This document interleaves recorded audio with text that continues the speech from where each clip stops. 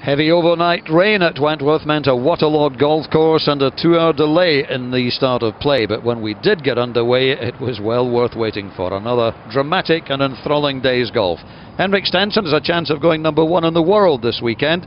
Took him a little while to get going today. He holed this for birdie at 15, added another at 16 and at 17, a 71 for 6 under for Henrik. Thomas Aiken from South Africa is having a good week and played one of the shots of the day at the par 4 9th, this his second. In for an eagle too for Thomas, a 70 for 6 under.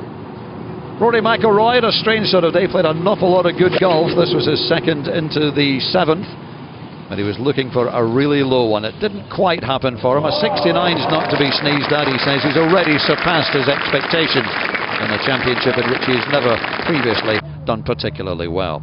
It was a disappointing day too for Shane Lowry of Ireland. Hold this one for birdie at 4 and then didn't make another until the 17th. A 73 for Lowry. He's at 9 under par, one behind the Wentworth specialist Luke Donald.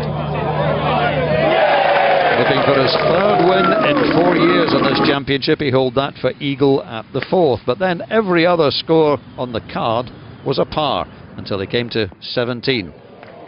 He set up a birdie with that 3rd shot, added another at 18, a 68 for Luke, and he's at 10 under, but he's a long way behind the remarkable Thomas Bjorn.